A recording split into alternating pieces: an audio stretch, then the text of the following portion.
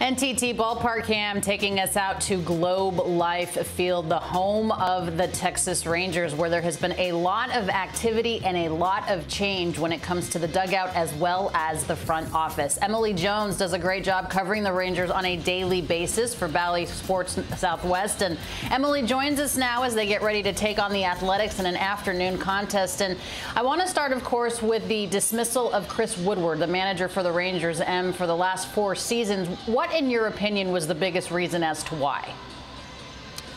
Well, the front office basically cited, kind of some structures they wanted in place, some different styles they wanted in place. And I think Chris Woodward did a fantastic job with this team in his first 3 seasons, even into his 4th season. But there were some differences in philosophies that they didn't feel like with this set of players, with this roster moving forward, that they needed a different voice. They needed a fresh voice within that clubhouse. And they just felt like it was time to move on. They made the decision, with 48 games left in the season, because they wanted to send a message to the clubhouse that they wanted certain things to change within the processes, within the structure, and they felt like that it had gotten a little loose at times, and so they decided to send that message, make the move, and then I guess readdress in the offseason.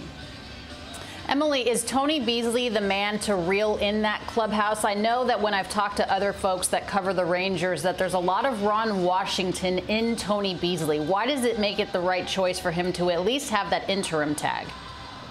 Well, I think it was a no-brainer as far as the interim tag is concerned. Tony Beasley is highly, highly respected. He cares about his guys, and they care about him. He has a high level of respect, not only within our clubhouse, but across baseball. And I think that, when you have a situation like this where you're changing mid-season, that you want someone who is established within an organization and a voice that guys respect. And I think Tony Beasley has that. We actually asked Bees about that today, about the Ron Washington comparison. He said, I don't necessarily have the effervescence that Ron Washington has. You can take that for what you will. Maybe doesn't use the colorful language that Ron Washington uses, but definitely that mutual care and respect between player and manager is absolutely there. Yeah, and I don't see Bees doing yoga on the field before batting practice either, like Ron Washington used to do. It wasn't the only change, though, Emily. A big change in the front office. President of Baseball Operations John Daniels was let go after 21 seasons with the Rangers organization. Can you take me through that timeline, please? Was it a directive from Chris Young for John Daniels to let Chris Woodward go, or did John Daniels know that his dismissal was coming as well? John Daniels did not know his dismissal was coming. To be quite frank with you, I think this was the plan all along, and JD was on board with it. I just don't think the timing was what he thought it would be. But when Chris Young was brought in, it was of the idea that he would ultimately take the reins and take over this, and John Daniels would step away. He had already begun that process. The timing was the only thing that was up in the air, and the only thing that was, I guess you could call, strange about this. But the ownership group said that they really wanted Chris Young to be able to get a head start on not only, kind of filling out his staff, but getting to those off-season duties of finding a manager, thinking about free agent acquisitions, all those things that a general manager and president of baseball operations is charged with. And so that's why they made the move when they did. Like I said, this was the plan all along. The timing of it was just what was a little different than expected. And Emily, I know you have a great relationship with John Daniels. In fact, he's one of the youngest to have that type of position. Only Billy Beane and Brian Cashman have longer tenures with an organization. And it's not as if JD didn't have some success when he was there. Of course, the Rangers had 4 American League West titles, 5 playoff appearances. You guys won the AL championship in 2010 and 11. Where do you think John Daniels goes from here?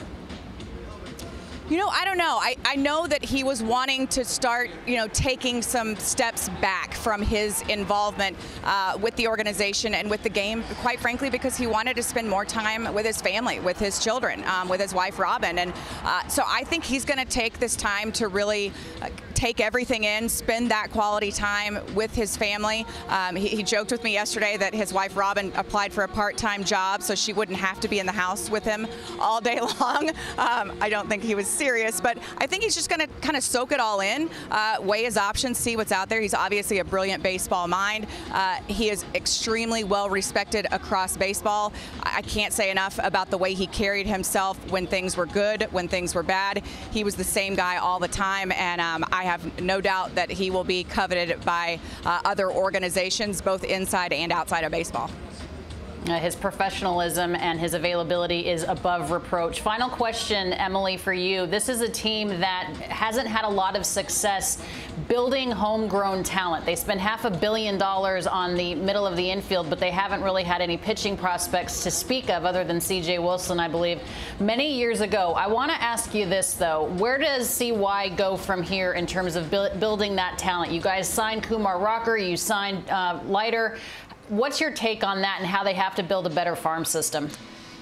Yeah, and I think that's the biggest issue, and I think that was the biggest issue with John Daniels was the lack of player development.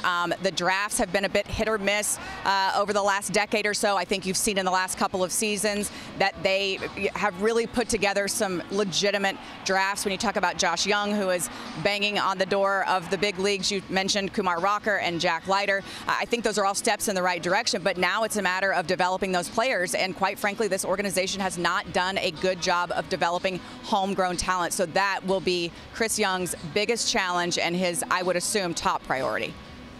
All right, Joey Gallo, one of the only impact players to come out of the organization in recent years, now, of course, with the Los Angeles Dodgers. Emily Jones, thank you, as always, for your insight. We appreciate it. Thanks, Alana.